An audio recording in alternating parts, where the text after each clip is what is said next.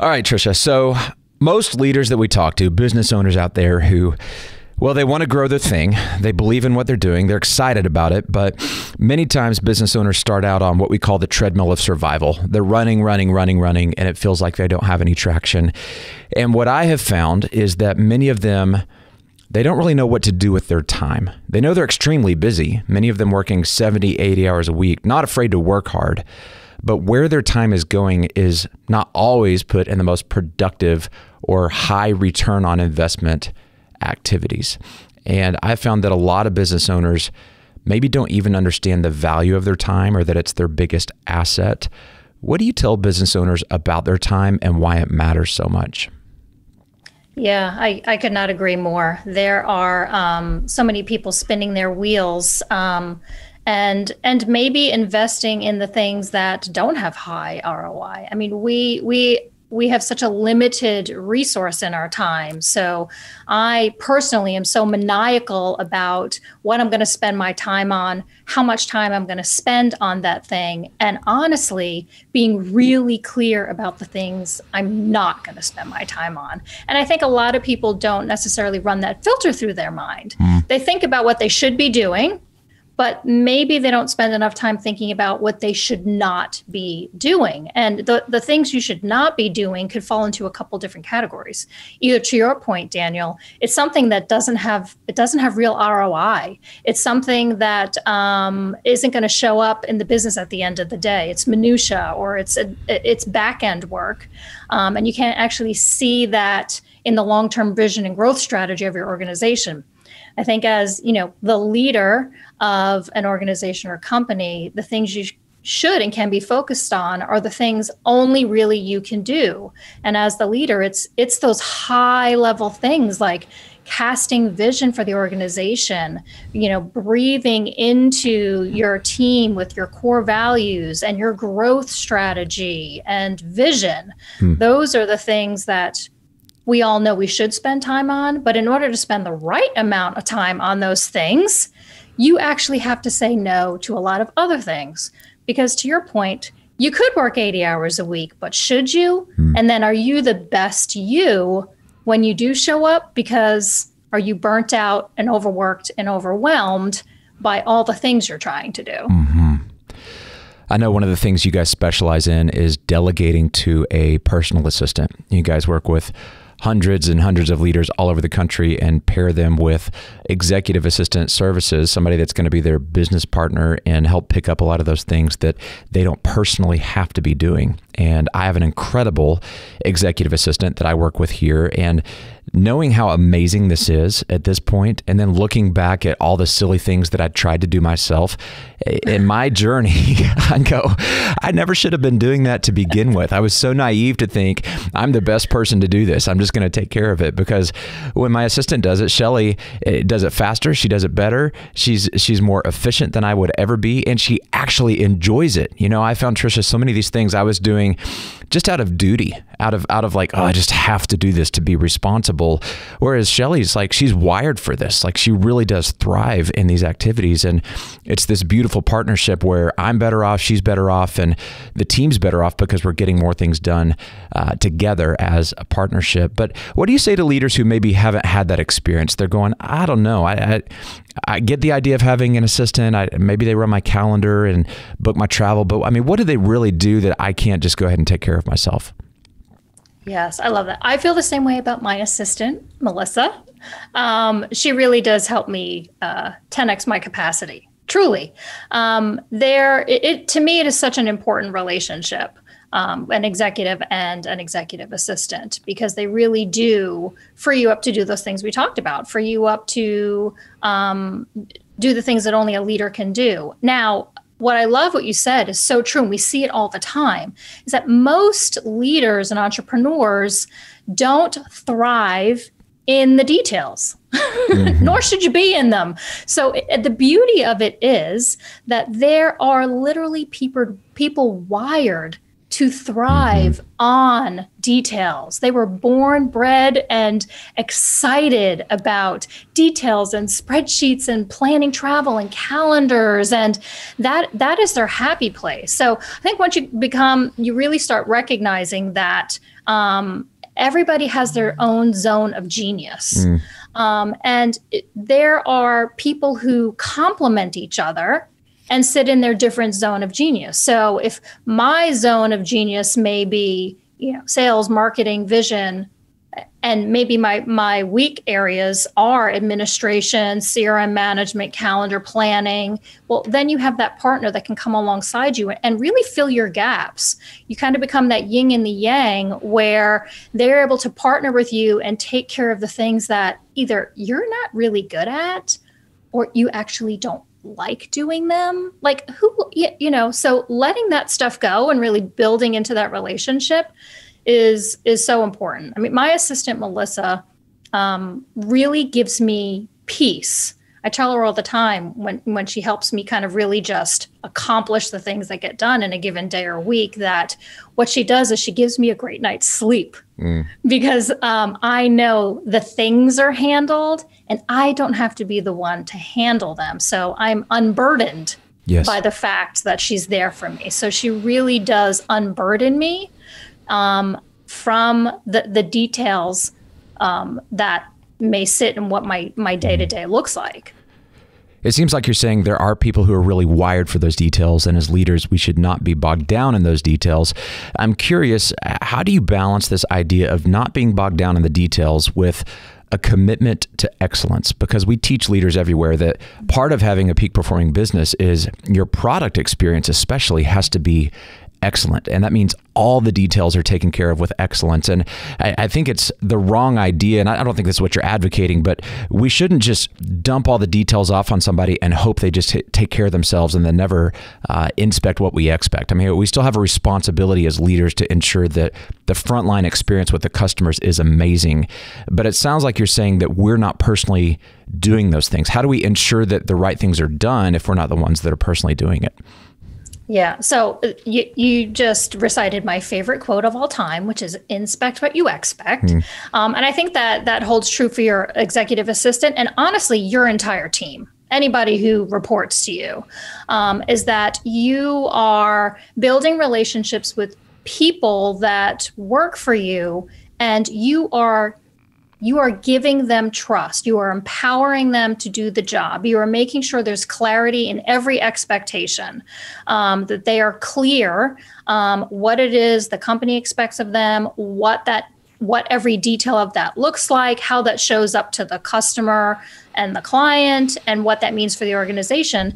And then you have, your communication structure that fills all the gaps in between. So, like for my assistant and I, we are in constant communication with each other. And I'm very aware of high level, all the things that are being worked on, what's being accomplished, and to what degree in detail those things are being accomplished. And again, that's what gives me peace is I think, like any relationship, it's one that grows over time.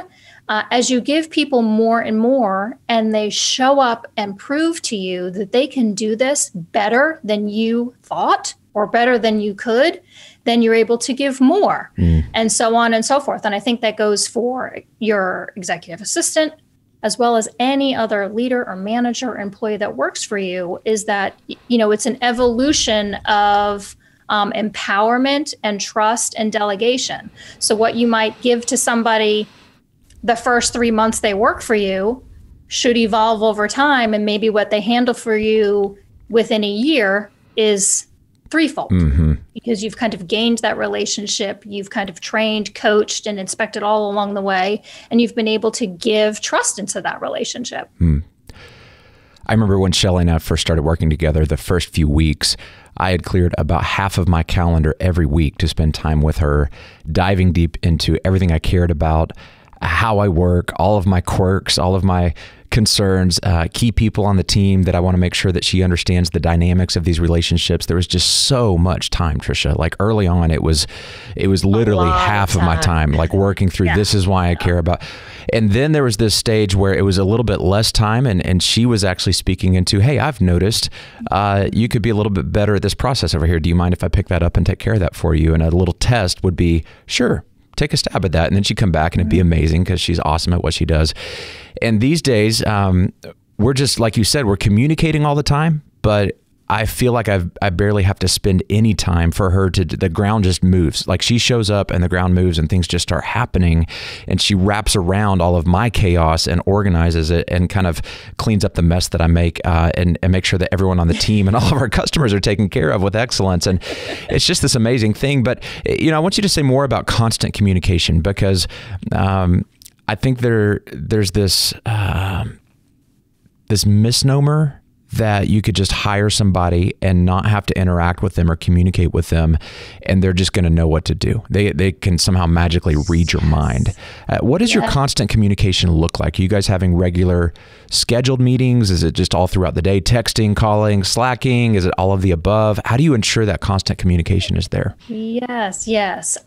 Major pet peeve, and we see it a lot at Belay, because we serve so many clients and assistants, is there is this perception that you will start on Monday with an assistant, and by Tuesday she's going to know exactly what to do and how to do it, and you're going to feel this great relief all of a sudden, which is totally comical to me. It's like magic diet pills. It's like I mean, if I had that pill in a bottle, I mean, where would we be today? But it's just not reality. It's like any person you're going to hire into your organization, there is an intensive training time that goes into this role, just like any other role. I mean, just like if you were hiring somebody on your marketing team, I mean, they would go through, weeks of training and all the things. And it's the same thing for your assistant. For me as well, when I started with Melissa, it was a lot. And I did even try and scare her at the beginning and say, okay, so I like to run really fast with my hair on fire, and what I need is for you to chase me around and put it out. Like that's your job. Like, that vision, I think you just described every entrepreneur.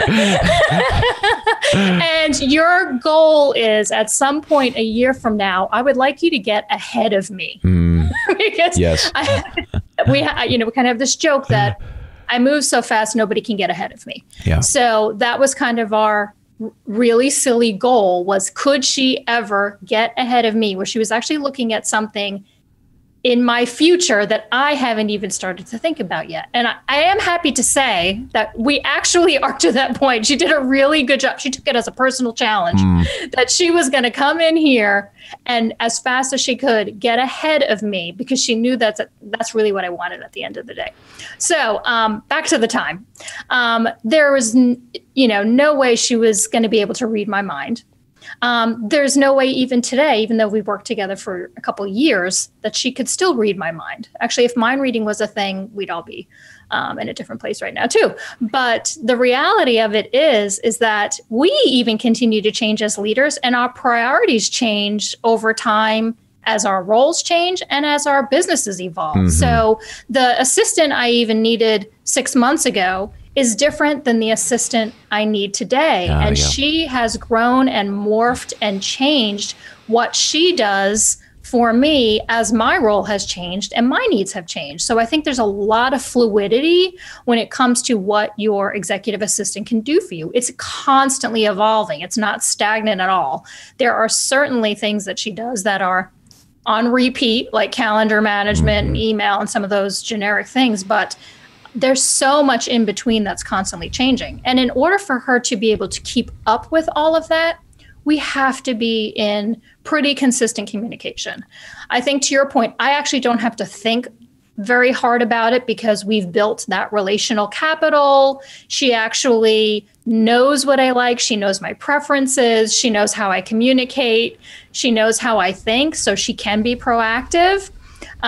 But it still takes a lot of checking in throughout the week. So we have a set Monday morning one-on-one meeting. We are a remote organization, so our meeting is actually on Zoom every Monday morning. And I think it speaks to how I place her as a priority for me.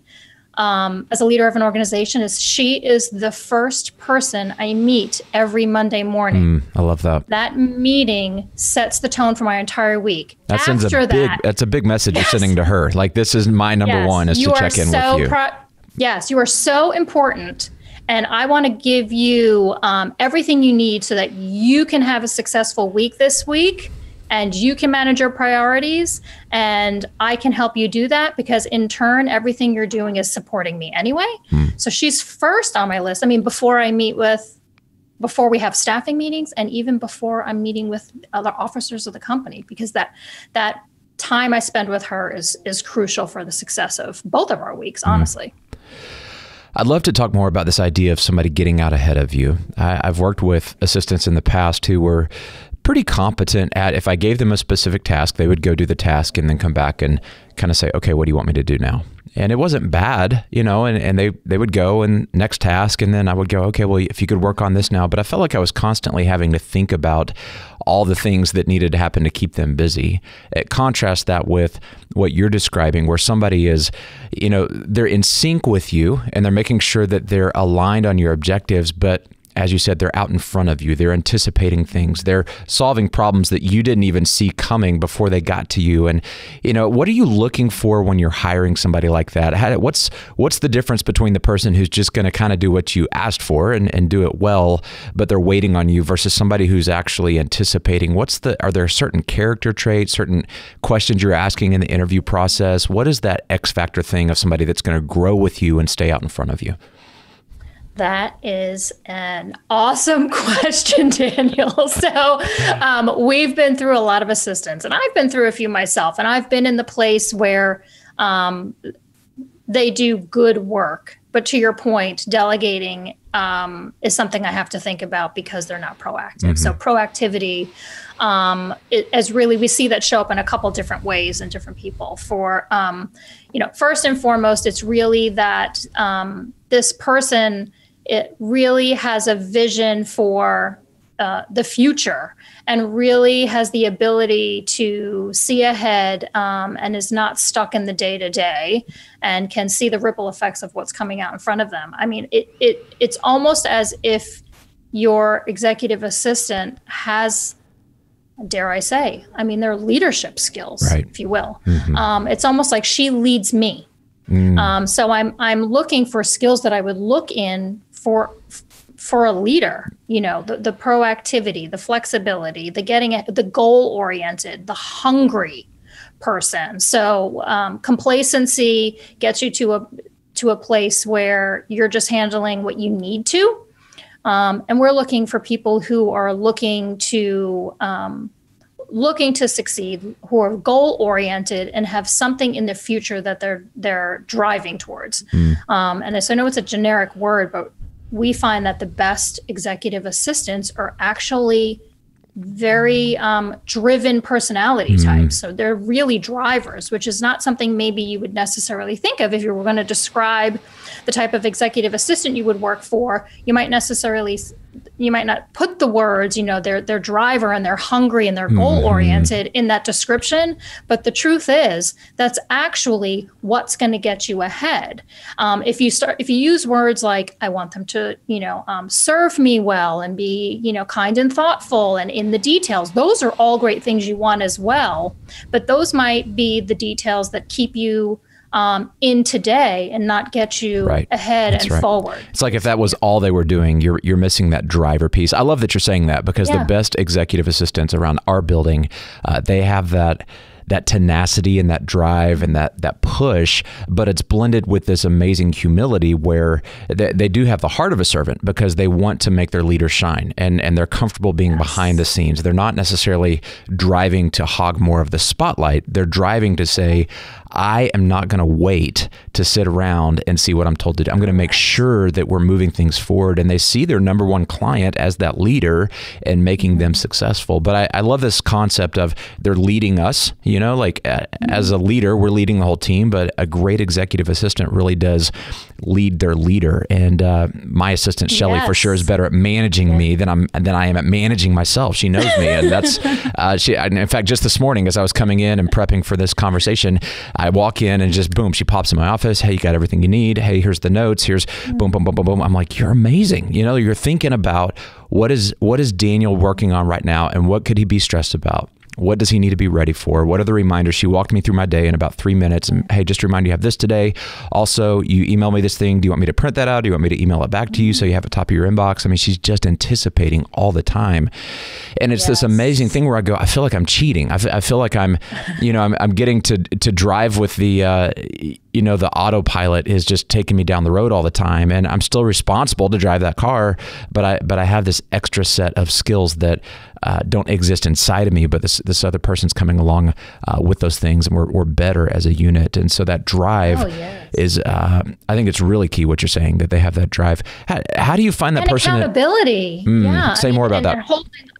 Holding us accountable. She holds me accountable for the things she knows that I say I shouldn't be doing or should be doing. So she will be the first one to slap my wrist if I put my hands on something that I should not have my hands on. She will text me and say, I see you in this spreadsheet.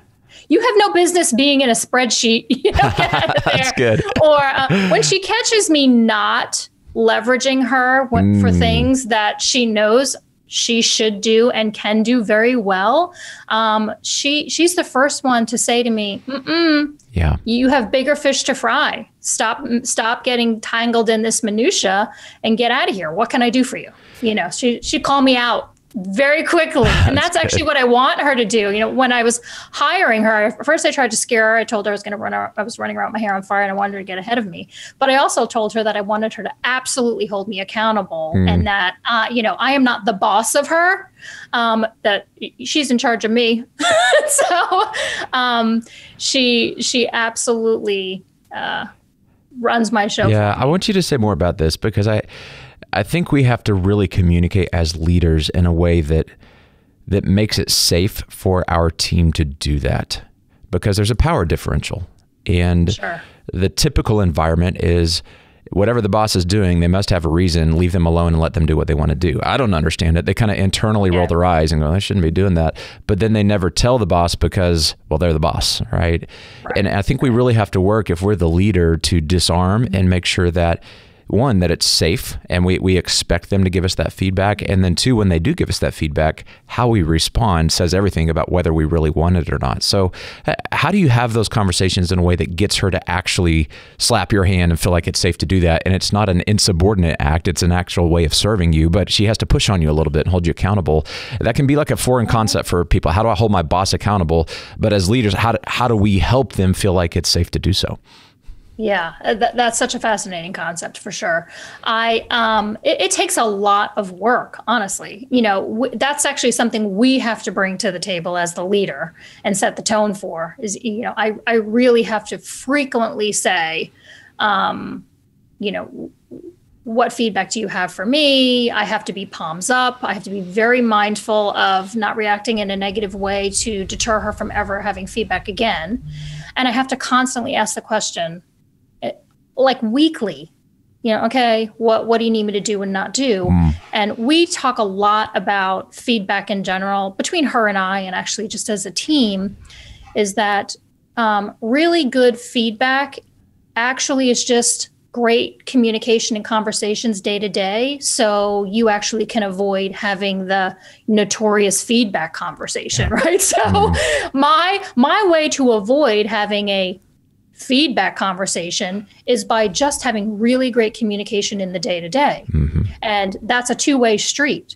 So that's me saying, hey, great job on the spreadsheet. I like blue versus green, and it's not a thing. Or, just giving small critical chunks of adjustments, if you will, so that we make micro progress all along the way, and that every day is better than the day before, because we made small tweaks together. And so we never got to the place where there's a conversation like, hey, 3 weeks ago in a meeting, you did this thing and it really upset me. And then she's on the other side going, 3 weeks ago in a meeting? What? Right, why are we talking about this now? So, well, and then if she's going, okay, if that was 3 weeks ago and you've been thinking negatively about that, what are you always thinking about that I don't know that's a problem and we're not talking about it? And it just creates this kind of almost like living in fear all the time if that's all bottled up. Yeah, so I'm a huge fan of, constantly my poor team, right? But constantly saying what's on my mind. Yeah. Okay, my team, my spouse, my children. But I'm going to say if you're not having those conversations, it's not my poor team. I mean, lucky them, because there's so many leaders I think that need to hear this message, Tricia, and that is you've got to communicate all the time. You have to let people know what's on your mind, and even if what's on your mind isn't totally on point, you got to reserve the right to go, hey, I might not even be right about this. It's just what I'm feeling right now, and it's okay for you to push back on me. And I was in a board meeting yesterday with Dave and our entire board, and Dave was saying some things very adamantly. Can you imagine Dave Ramsey saying things adamantly? No, not at all.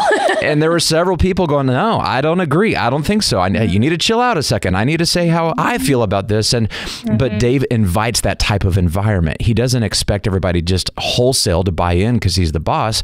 He expects us to be able to wrestle through and have a conversation. I think that's how the best teams are really built, and that culture of healthy conflict and feedback being a regular thing. Yeah, I totally agree. I tell my team all the time, and I tell my assistant as well.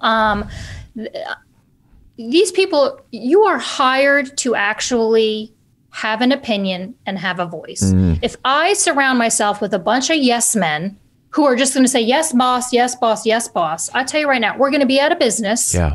And I'm going to have this enormous ego, and we're going to be nowhere. So good. This isn't about my ego. This is about you actually have been hired to do this job because you're better at it than I am. Yes. My executive assistant is better than me at all the things she handles: calendar, social media organization, planning and prepping and logistics. Like, that is her jam. She's better than me at those things. And all of the directors and leaders that work for me, they're there because they're better at something than I am. And I actually need that to show up. I don't need yes men. I actually get annoyed if someone does not have an opinion about something in a conversation. Right. I'm like, what do you have to say about that? Can you please contribute to this? Yes. Agree, disagree, contrarian. So I love the idea of explicitly saying you have an opinion, you have a voice, and we expect that. And to the degree, it's almost like if you're not doing that, you're not doing your job. And you make it. And that's absolutely it. Yes. You are expected to contribute to the conversation. That's good. What do you say to leaders who have maybe had a bad experience with delegation? I can think about, I had several assistants that I didn't train them well, or I didn't pick the right person. And in those experiences, I remember traveling one time and thinking that everybody was taken care of on the team and had their travel information and flights booked. And I just show up to the airport, and I get to the airport and I come up to check in, and the flight was booked, but it was the wrong time. And so I'm there 4 hours late, and I'm going, you've got to be kidding. Like, this is so basic.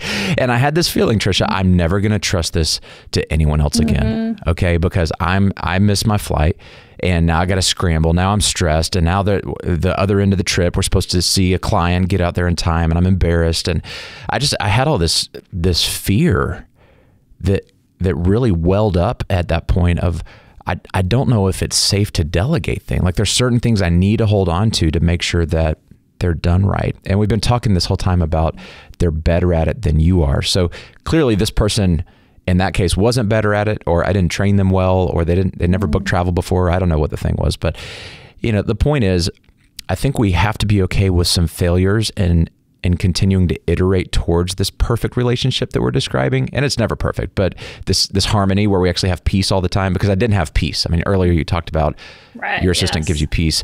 I did not have peace. And I think there's a lot of leaders who have had an experience that they go, I don't have peace with delegating. What do you say to them about taking some risks and trying it and continuing to lean into figuring out how to delegate and get to that sweet spot where you do have peace all the time? Yeah, it is absolutely a process, and we're going to mess it up. I mean, I'm the CEO of an organization whose job it is to figure out how people can delegate. Yes, yet it is something that I am continually sharpening my skill on. It really is an evolution. It's like you never really arrive at figuring out how to be the best delegator. However, I think to your point, the first thing you can do is set the relationship up for success in the beginning by investing the time necessary to do the training and the preference checking. And I think preferences might sometimes be the soft skills that we forget to talk about or we think are not relevant. So soft skills, for me are like, hey, please don't email me after 4 p.m. because I'm trying to wrap up my day and I'm not going to, handle it. So maybe that's a soft skill. Or it's like, I expect you to respond to me within X amount of time frame. So it's the things that are the soft and fuzzy, maybe immeasurable things that sometimes people forget to talk about when they're onboarding people, especially somebody who will work with you so closely. I mean, your executive assistant will probably work with you closer than anybody else on your team, honestly. Yes. So they need to know all the intimate pet peeves, preferences, details, and kind of arming them with all of that information in detail in the beginning, I think will set the tone for good things to come. But then you're constantly building on that over time and building that relationship by making sure that they understand your preferences. And here's the other thing about people. We're not perfect. A lot of the times we screw up. I mean, I like to tell people, 50%, if something missed an expectation, it is likely 50% your fault. Did you forget a layer of detail? Did you forget to ask a question? Did you not inspect what you expected? Or the vision was never clear to begin with, right? Right. Like the objective wasn't defined. You didn't give all the information, to the other person. So they made their best decision based on the limited information they have. So I do kind of say, really go back and look at those instances and say, were there gaps on my side? Are there training gaps on their side? And it's okay that we fail. People will mess up. So I have a story. I was a virtual assistant years ago as well. And I worked for a leader who was a high profile leader who was going on a book tour. And they were doing 100 press PR interviews in a month for this book tour. And I was the virtual assistant and I was scheduling all of these 100 interviews for this executive. And I'll tell you what, Daniel, I messed up 3 of them. Wrong time zone, wrong link, wrong phone number, right? And I could not feel more awful because I had messed that up for my leader. Here's the beauty of that story is I immediately went to my leader and apologized. Hey, I've totally screwed this up. I own this. I will do everything I can to fix it. I will reschedule it. So I think, as an assistant, owning your mistakes and professing to make them right as quickly as possible is important. But in return, what that leader said to me was, my boss at the time, he said, hey, that's 3 out of 100. You get a 97. I'm pretty sure that's still an A. That's great. That's great. So we have to remember, it's never going to be perfect. No, it's never going to be perfect. And where we learn those tough life lessons is through some of those non-fatal mistakes. We make mistakes and we have those moments where we go, never again. Okay, I'm going to make sure next time. Yes. That's how we learn. That's how we grow. I think it's key that we call out this idea that as leaders, really just as humans in general, we're fickle. We have a lot of nuance. We have a lot of things that we prefer and they're weird. They're unique to us. And I think the misnomer is we assume everyone else has those same preferences. And so surely they would just do it this way too, right? And I know for me as a leader, I'm even inconsistent with what I prefer, given what day is it, and my energy levels, and what's going on at home. And, and so to try to put it all into this workflow that if this, then that, every time, no matter what, I'm not an algorithm. I'm a human. I have emotions. I have moods. I have different things that I'm excited about at different times. And so all of that communication with our assistants, one of the things that Shelly and I talk about a lot, she'll ask me, how's your energy? How's your energy? Where's your head at?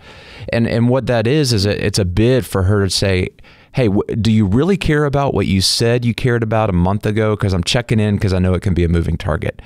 And I may go, well, right now my head is stuck on this thing and this issue and this problem, blah, blah, blah, and I vent about how I feel like I don't have any time and I'm not going to be able to get it done. She go, okay, I know what you said your priorities were a week ago, but I can tell what your actual priorities right now because of where your head is at, what you're focused on. And so I think that communication about all of our humanness and how much we're emotional and moving around to different things based on the evolving landscape of our businesses, it's so key to invite our assistants into that discussion. They're the one person that I think we really have to completely take our mask off all the way and go, look, I got in a fight with my spouse this morning. I'm having issues with my kid.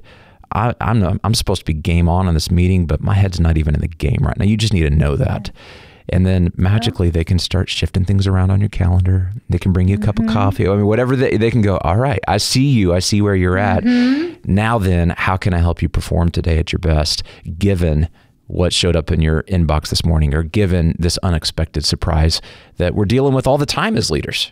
Tricia, we're always dealing with surprises and things that are unexpected. So every day's a new day. I mean, my assistant would say that's part of what she actually enjoys about her job is it's not repetitive and redundant. Every day is a new challenge. Every week is a new opportunity. It's constantly evolving and changing. And to your point, so am I, and so is the work. And it keeps her actually very challenged. There is no status quo being a great executive assistant to her leader. They're going along this journey with you. Yeah. I want you to, for the leaders who are still thinking about, maybe I need an assistant, maybe not, I'm not sure.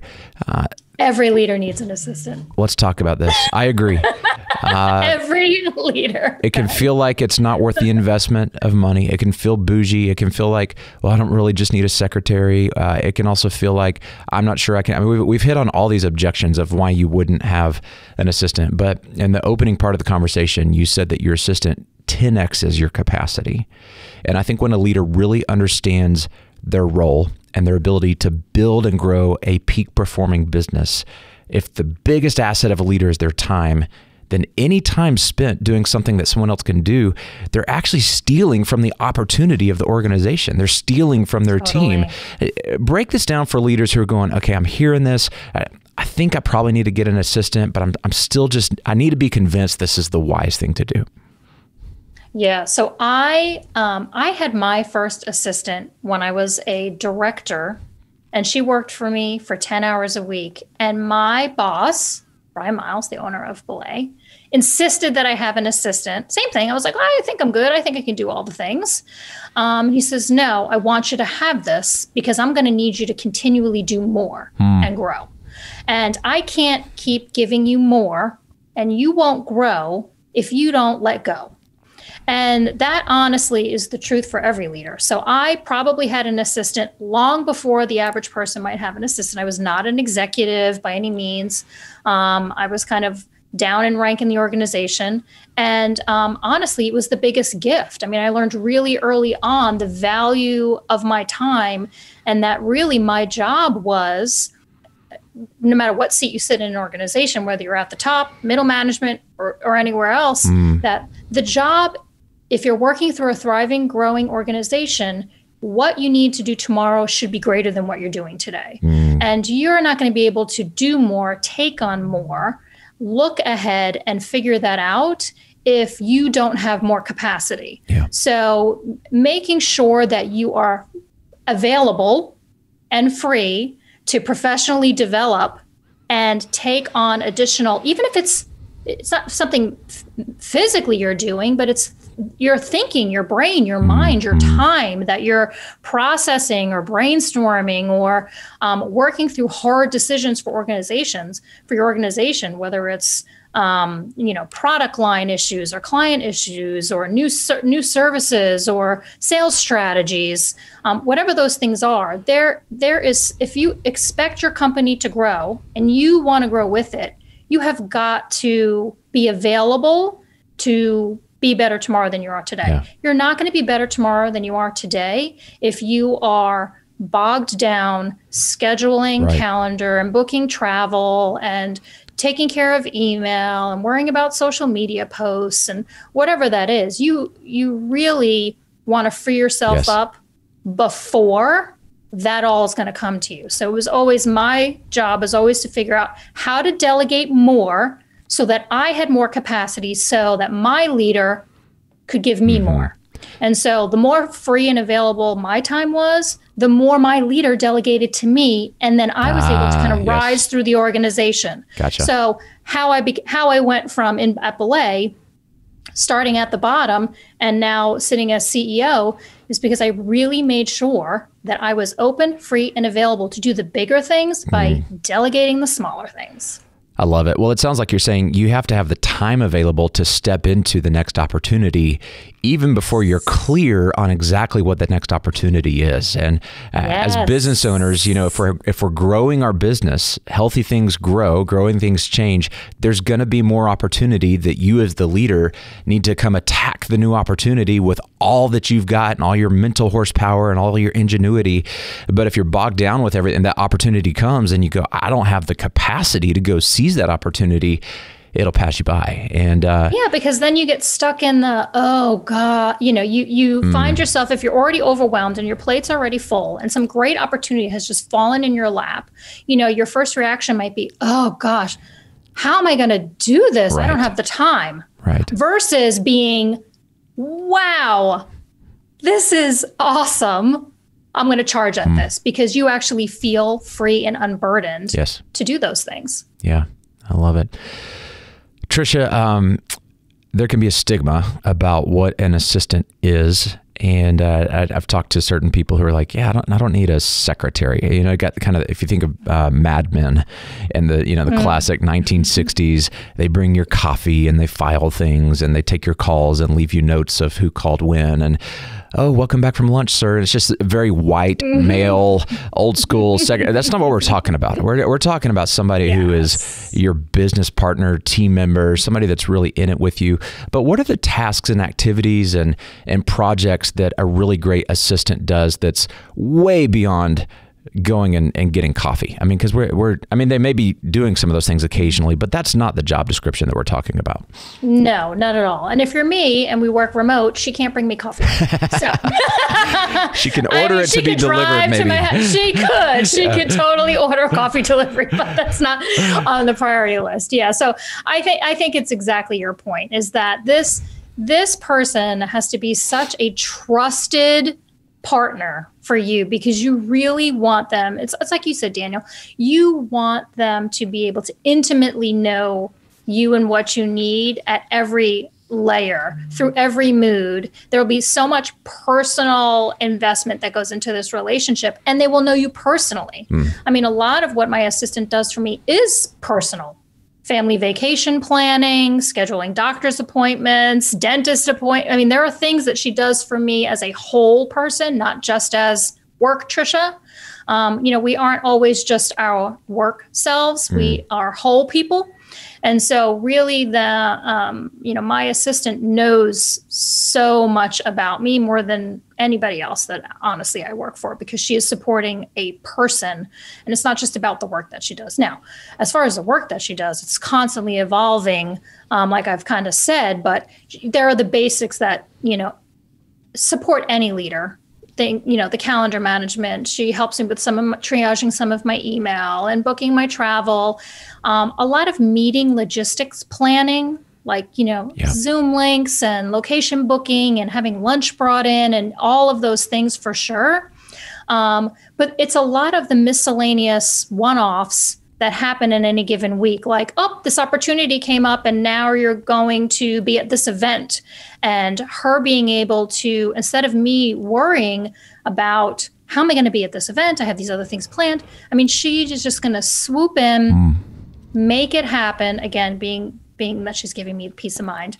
Make it happen, adjust schedules, and be the eyes and the ears that I actually don't want to be. Like, I don't want to stress out about what my calendar looks like, and these 2 meetings are overlapping with each other, and people are requesting my time that I don't have. And she really can set priorities for me, and guide my time for me. And then I'm able to leverage her in so many miscellaneous ways.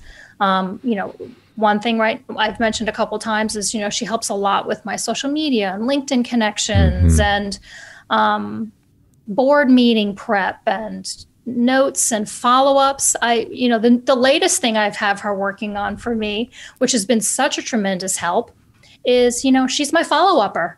So,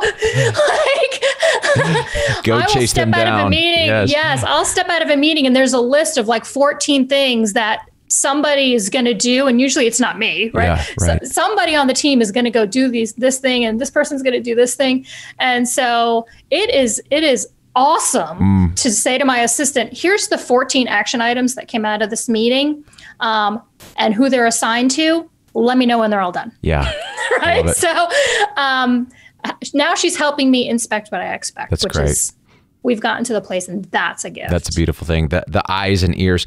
Tricia, how do you get your friends and family used to the fact that you have an assistant and it's not weird? If my best friend texts me and says, "You want to grab lunch," and my best friend gets a text back from me, I'll have my assistant reach out to you. They may be going, "Come on, bro. What, really?" And yet all of my calendar and all of my time runs through my assistant, because we have a rule. Daniel doesn't touch his calendar, because when he does, he breaks it. He messes it up. It can feel funny for people. I mean, my wife and my assistant and I, we all communicate a lot together, and even personal things are scheduled, and my assistant will put those on the calendar. But we have to be careful that we don't alienate our closest relationships, and all of a sudden the gatekeeper that's supposed to be keeping the noise out of our lives, all of a sudden people are experiencing that person in a way that they're like, "What? Who are you? I can't even have a relationship with you." And it's transactional now because I'm having to talk to your gatekeeper. Yeah, that is real life. Actually, I had this conversation very recently with a dear friend of mine, Megan Hyatt, over at Michael Hyatt and Company. Oh, yeah. We talked a lot. We talk about, as women, and it goes for anybody, right? When it's not appropriate to bring your assistant into some of those personal things. And we were sharing a story about her assistant working with scheduling something with one of the teachers at the school. And so now is the school now going to have this, perceived notion about something because, your, air quote assistant is scheduling for you. So I think a lot of it is preference. So for me, one of the things I do to avoid some of that awkwardness is I have pre-open blocks of time on my ideal work week, because I keep a pretty maniacally locked down calendar of when I'm going to do what I'm going to do and when I'm not doing anything. I have blocks of time when I will and can do personal things and lunches. So like every Friday afternoon is my I'm open for lunch spot. And then I have a Thursday afternoon other spot, coffee date spot as well. So I kind of reserve time. So when those personal things come up, I actually don't lean into my assistant. Yeah. You can just say I'm free on Friday. Yeah. I already know. She knows. Keep it open so that if I personally commit to something, it's available for me. So, like there's that ability as well, to leverage them as much as you want or not, depending on how comfortable you are and who you're dealing with. I think some people wouldn't care, but the ones that do, you can leave them out of it. Yeah. Oh, you got to be smart about it. Well, Tricia, a lot of business owners out there having a really challenging year this year, trying to figure out how they get above it, how they work on the business, not in it, how they scale in the midst of all the disruption that's been taking place. in the market. As we close up here, and you're working with hundreds and thousands of business leaders every day with what you guys do at Belay, what are you seeing about the leaders who are winning right now, and how would you take what you're seeing and encourage all the men and women listening to this today who are, maybe they're low on hope, maybe they're low on optimism? What would you tell them about the future of business and what you believe would be a little bit of wind in their sails as we wrap up today? Yeah, awesome. Yeah, it has 2020 has been a year for sure for everybody, but we have seen so many organizations, especially small business, who we primarily work with, thrive and survive. Honestly, we have seen so many leaders and executives really dig their heels in, get creative, pivot, the word of the year, and make it happen. I'm so encouraged by what we're seeing here at Belay, by the leaders who have really just done all they can do to get on the other side. We have seen actually an influx of people come to us and say, I'm not going to survive if I do this all alone. I'm ready to build a team. I need people around me to make this happen. So we have seen more and more people really recognize that teams go further together, and people have really invested in their people. We've also seen, we've also had an amazing opportunity to provide great work for all the many people out there who are looking for work right now. And what everything is telling us from what we see is that we're going to get on the other side of it. And this will be a season. And at some point we will look back and know it was hard, but be proud we got on the other side of it. So what I say is keep looking forward. The future is very bright. Tomorrow will be better than today. We just have to have a lot of patience, which is ironic for me to say because I'm the least patient person I know. But I do believe, the economy it will come back. It is a virtue, to be all right. I've heard. Yes. Patience. We can all use it's coming. We're going to be all right. We're going to be all right. Well, very encouraging. She is Tricia Sciortino, and one of the premier voices in this country, I believe, on delegating specifically when it comes to working with an assistant. They work with thousands of leaders and pair them with assistants who can help them do everything we've been talking about on this podcast today. Guys, you've got to value your time. Your time is your company's biggest asset if you're the owner, if you're the leader.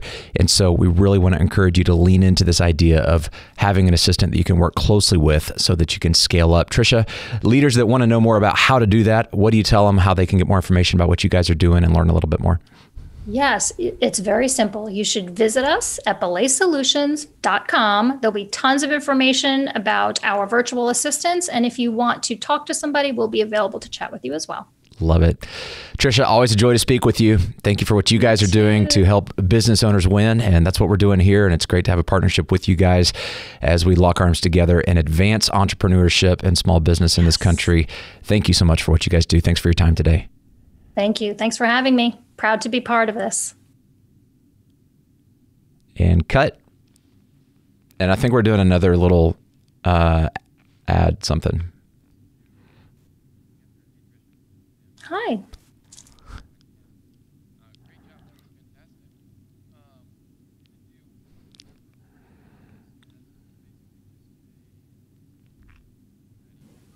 Sure.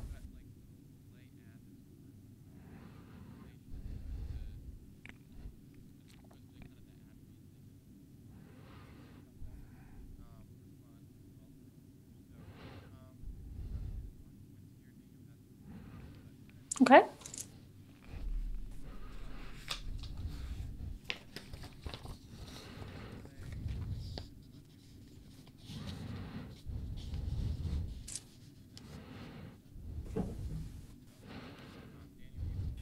Okay. You know, I was just thinking if we go all the way back to mine and Tricia's first interaction, this was like... Whoa, that was like what? 12. I mean, you were working for Mike at the time, right? Is that when we met? I was probably The first time I got an email from you, it was not a Belay email address. It was a Mike. That is when we met. And we met at a restaurant in Franklin. That's right. That's right. I forgot about that. And you were with your wife. I think so. Yeah. Amazing. Lots of history. Well, yes. Yeah, I think I'll just, let me get my head around how we frame this. So here with Tricia, friends, same purpose. Okay, let's just try it. And then if we hate it, okay.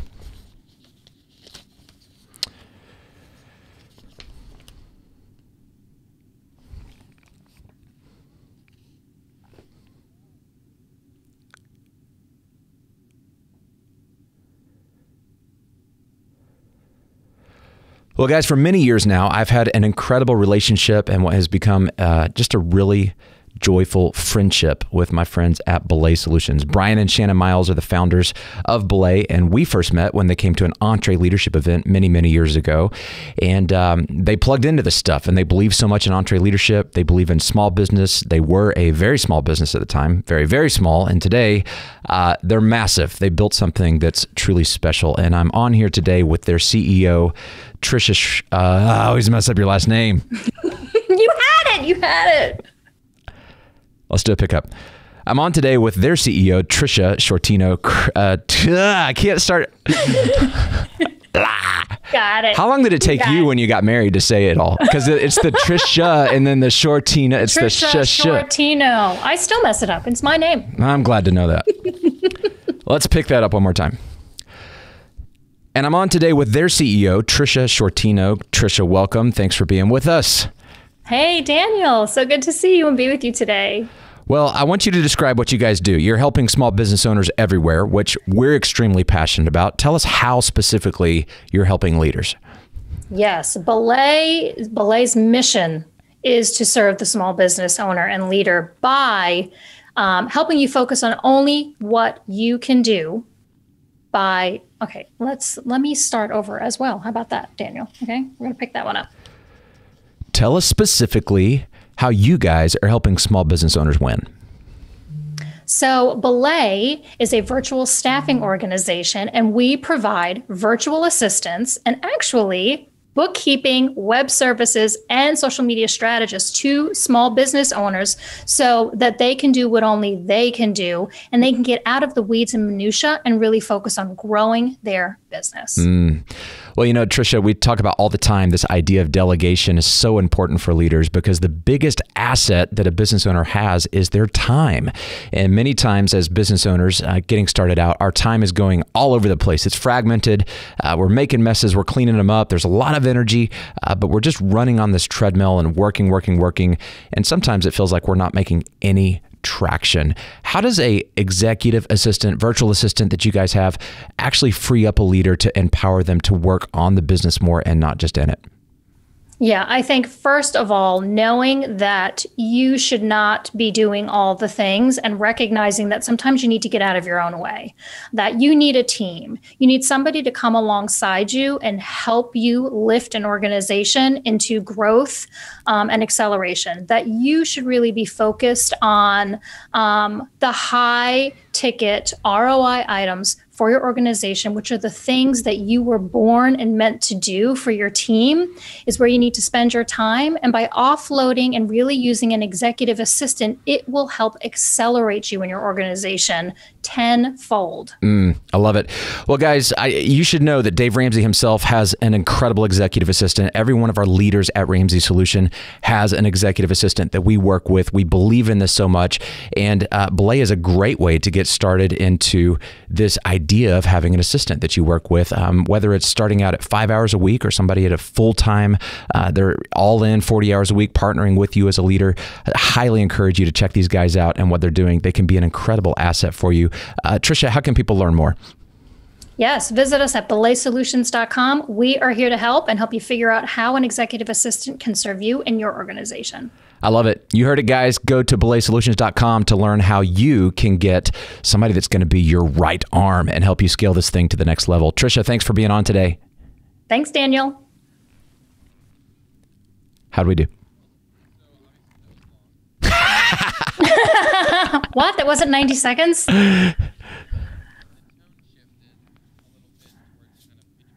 Towards the end? Okay.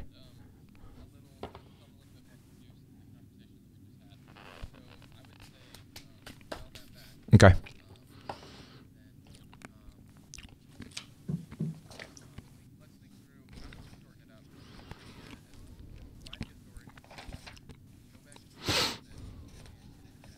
Okay.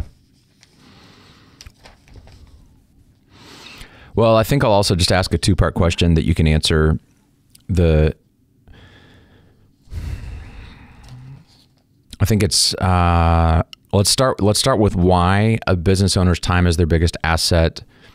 Let's make the case for why, and then the solution we provide is we offer virtual assistant services for leaders. And I'll just let you do that all in one answer instead of coming back around with another follow-up question.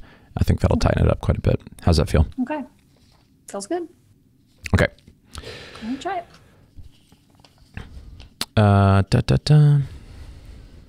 Your last opener was so good. It was amazing. I don't know why they're making us redo this. The guys in the booth, they got opinions. Booth guys. Opinions. All right, here we go. Guys, for many years, I've been friends with Belay Solutions, and the founders, Brian and Shannon Miles, were clients at EntreLeadership many, many years ago. They came to a live event, and they were a very small business at the time. And today, they have plugged into the stuff and grown and scaled to just an incredible, massive organization. And they're helping business owners win, just like we are. And I'm on today with their CEO, Tricia Sciortino. Tricia, thanks for being here. Hey, thanks for having me, Daniel. I want you to talk about why business owners tend to get bogged down and spending their time on the wrong things. You know, we believe that your biggest asset in business is your time, and you got to spend it doing things that only you can do. So talk about why is it so important for leaders to delegate to an assistant, and what do you guys offer that helps them out with this?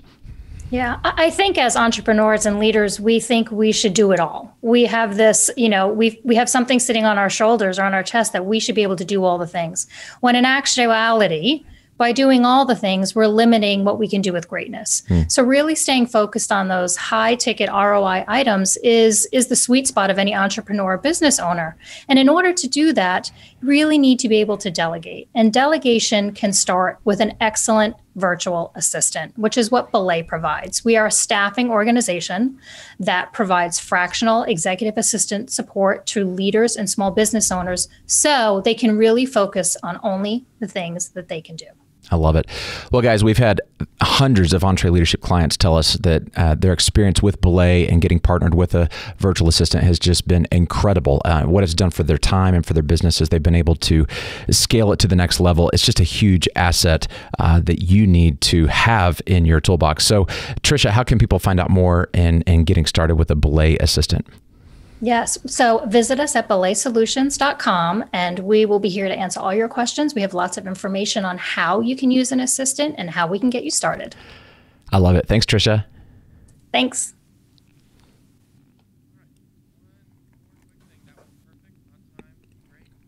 He said we're perfect.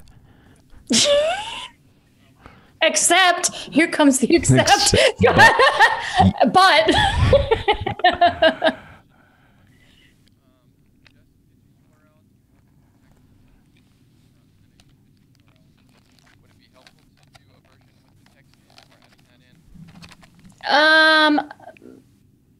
I don't know if we would.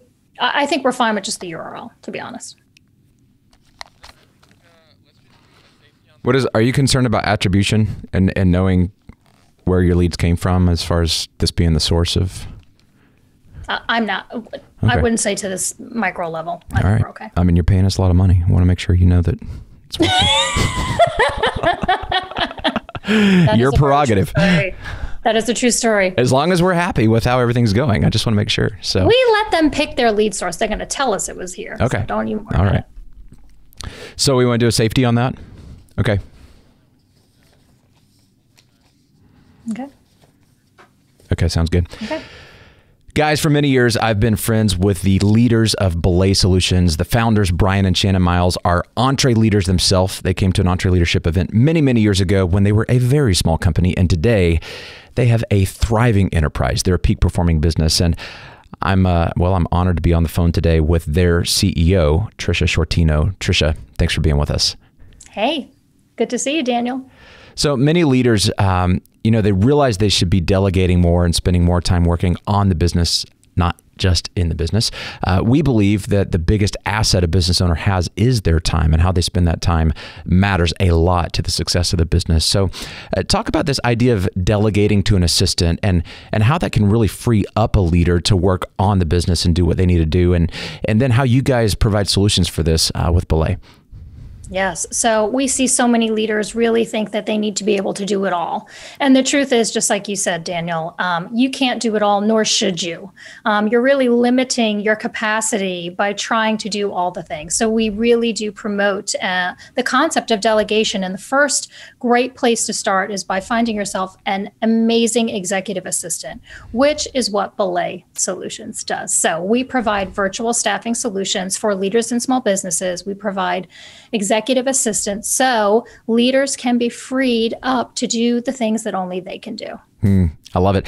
Well, guys, we've had hundreds of EntreLeaders just like you guys listening to this who have used Belay Solutions and worked with their assistants and had incredible results of freeing up their time. Things they didn't even imagine that somebody else can do now is being done with excellence, being done than they ever could have done it to begin with.